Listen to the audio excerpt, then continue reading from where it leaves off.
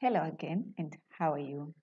My name is Winnie Barawa. Welcome to our sessions on vitamins, specifically water-soluble vitamins.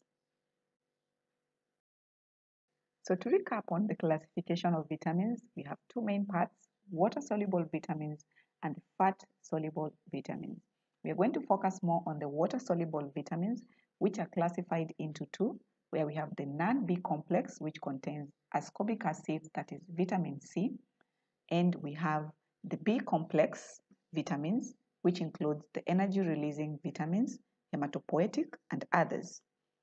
Under the energy releasing vitamins, we have cases of vitamin B1, that is thiamine, riboflavin, vitamin B2, niacin, vitamin B3, biotin, and pantothenic acids. On the hematopoietic vitamins, we have folic acids and vitamin B12. And on the others, we have vitamin B6, which is pyridoxine. So let's discuss this one by one. But first, we shall look at characteristics of. So common properties is that water-soluble vitamins, number one, they're soluble in water. However, they cannot be stored in the body, hence they need regular supply. So you need to regularly take in a little bit of water-soluble vitamins to stabilize their quantities. Excess of water-soluble vitamins is normally excreted in urine, therefore we have little danger of toxin level. They are light sensitive, but sometimes they are unstable to heat and light, therefore can easily leach when you're cooking in hot liquids. They can be destroyed by alkalis.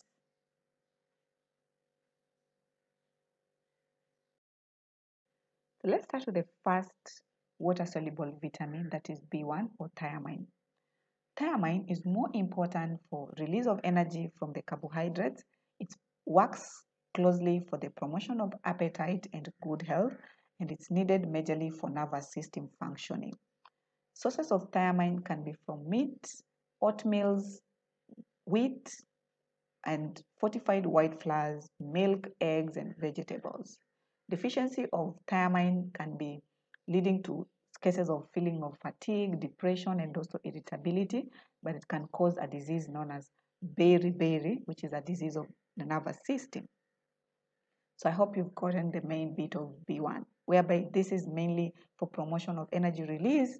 There's also appetite and good health, but more so it's needed for the normal functioning of our nervous system.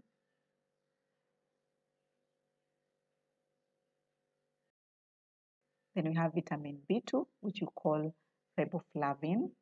So riboflavin, again, it's an energy releasing vitamin, but it works closely for the purpose of growth, repair, and development of body tissues. So it can help us have a very healthy skin, very healthy eyes, and also good tissues of the tongue. For sources, again, you can get it on offals, milk, cheese, eggs, yeast extracts, and also good green vegetables. But with its deficiencies, it comes up with loss of appetite, swollen tongues, cracked lips, eye infections, and sometimes dermatitis. That's the bigger part of it. But the main part of riboflavin is to help us with growth, repair, and development of tissues.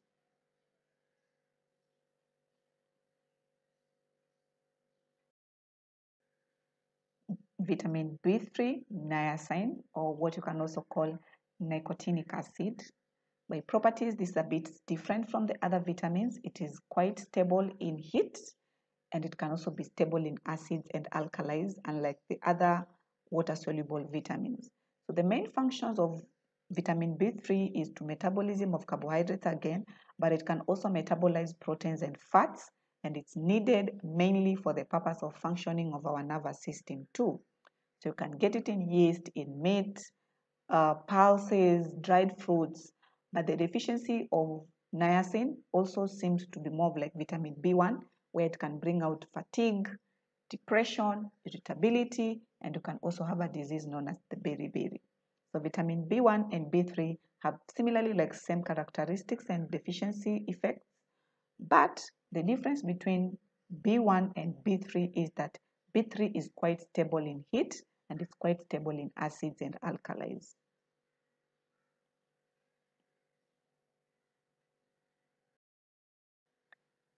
Vitamin B6, known as pyridoxine, Main functions, it's not an energy releasing vitamin. Instead, it's used in protein metabolism. So it works closely to allow us in the formation of hemoglobins. It is also important in formation of hormones, and it participates in generating the structural proteins.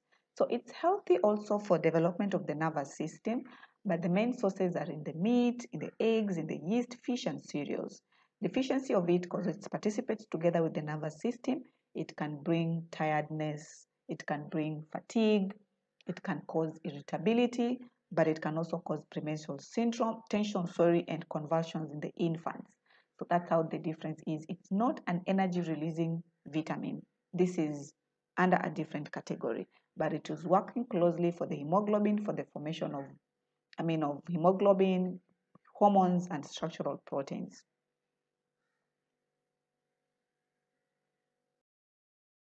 Vitamin B12 or cyanocobalamin. So this one is a hematopoietic vitamin. Its main function is to help with the formation of red blood cells. It's also going to be important in the formation of the nervous system, that is maintaining a healthy myelin sheath around our nerves, but it also helps to treat pernicious anemia. Because of its ability to stimulate red blood cell formation, it's said to have the ability to actually treat anemia or to treat pernicious anemia. So sources can be from meat, from fish, from cheese, from offals, but also you can have its deficiency whereby if you don't have enough vitamin B12 or if you don't have enough cobalamin, you can end up developing pernicious anemia, or the patient can end up developing nerve degenerations. Reason being, this vitamin is part of the hematopoietic vitamin. It participates in red blood cell formation, but it's also part of maintaining a healthy nervous system. Vitamin B, mainly looking at the folic acid. So with the folic acid, this properties is that it's normally unaffected by acid, and for its purpose, the folic acid plays a bigger role on red blood cell formation. It's also essential for synthesis of the DNA and the RNA. It works closely to promote development of our brain, the spinal cord, and even the skeleton of our fetus. It can reduce cases of risk of neural tube defect disorders, e.g. the spina bifida, and it plays a role in preventing heart attacks, strokes, and also cancer. So in terms of sources, you can also get it from offals, fortified cereals, leafy vegetables, potatoes, bread, milk, and even the wheat grams. But for the deficiencies, it can bring fatigue in cases of mild cases, mainly because there's the influence on the nervous system. It can bring anemia in severe cases, and it can lead to neural tube defects if you don't take folic acid in required amounts. It's good that during pregnancy, women take folic acid, both pre-conception and during the conception period, especially the first 3 months of pregnancy, to prevent development of any neural tube defects, e.g. the spina bifida cases.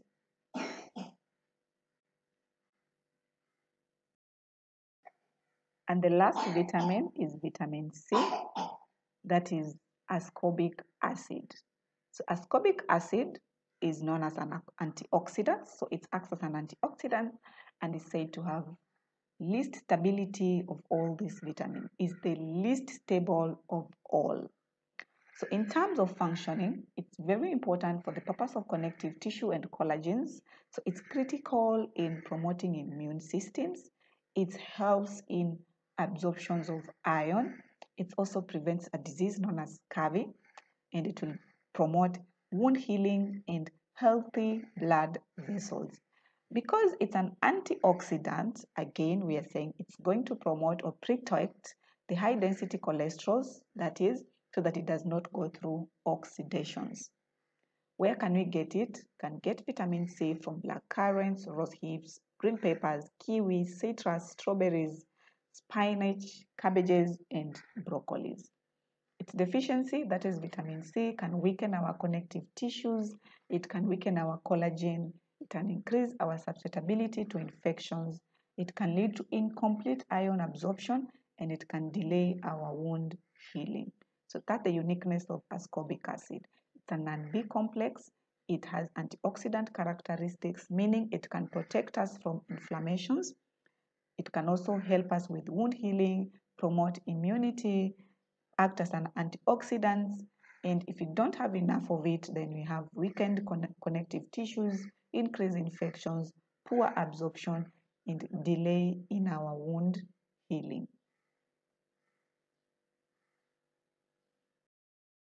So thank you so much for staying with us to the end. Don't forget to subscribe, comment, share, and also like this content. Bye bye, and see you in our next lesson.